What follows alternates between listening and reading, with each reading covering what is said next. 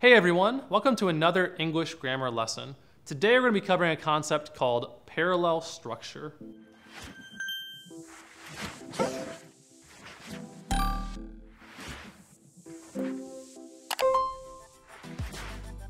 So when you hear the word parallel, you probably think of math, right? Like parallel lines.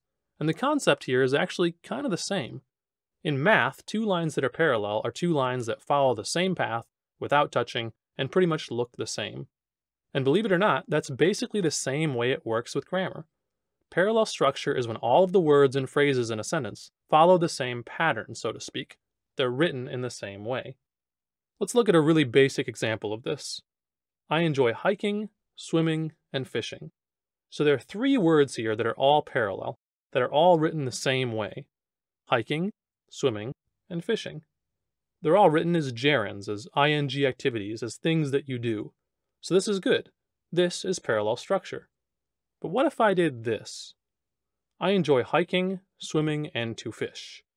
Well, now these things are no longer parallel, and my sentence is wrong. Let's look at another one. She wants to go to college and get a job. Now, this is also parallel, but my question for you is what two things are parallel here? What are the things I'm actually looking at? Answer is, go to college and get a job.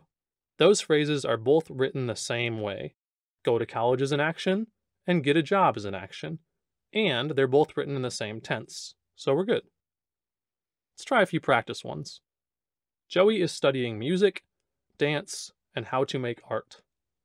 Now, what three things should be parallel here? Make a decision. Should be these three. Now, of those three things, which of them are already parallel with each other? Which ones are already written in the same way? Should have said music and dance. So then how do we change this last part? How do we change it so that it sounds just like music and dance? Well, music is a noun, and dance is also a noun. So we should just say art. Just art. Joey is studying music, dance, and art. Next one. Ben is a talented singer, is good at speaking, and writer. Okay, so once again, what things should be parallel here? Answer is reader, is good at speaking, and writer. Now, of those three things, which ones are already parallel? Answer is these two. Okay, so how do we change this middle part to make it parallel with the others? Well, it's actually pretty simple. We just say speaker.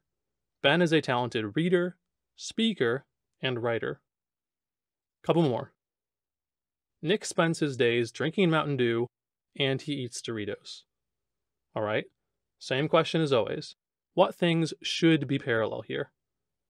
Should have said, drinking Mountain Dew, and he eats Doritos. Now, these are clearly not parallel, and since there are only two of them, you could technically change either one to make it match the other, but the simplest one to change would be the second part. And what would we change it to? Well, we have an ing activity, drinking Mountain Dew, so we should change the second part to match that, to become an ing activity as well, which means eating Doritos. Now, if you wanted to change the first part, if you're really set on that, you could, but you'd have to change it to something like this. Nick drinks Mountain Dew and he eats Doritos. But again, the best way to do it is to keep it as true as possible to the original sentence, so that would mean changing the second part. Okay, last one. I picked up my things, run out the door, got in my car, and drove off. Whew. Yikes, okay, longest one by far. But we should already know that each of these four things should be parallel. The question is, are they? Well, let's think about tense here. Past tense, present tense, and future tense. Which one of these is not in the same tense as the others? Well, let's go one by one. I picked up my things.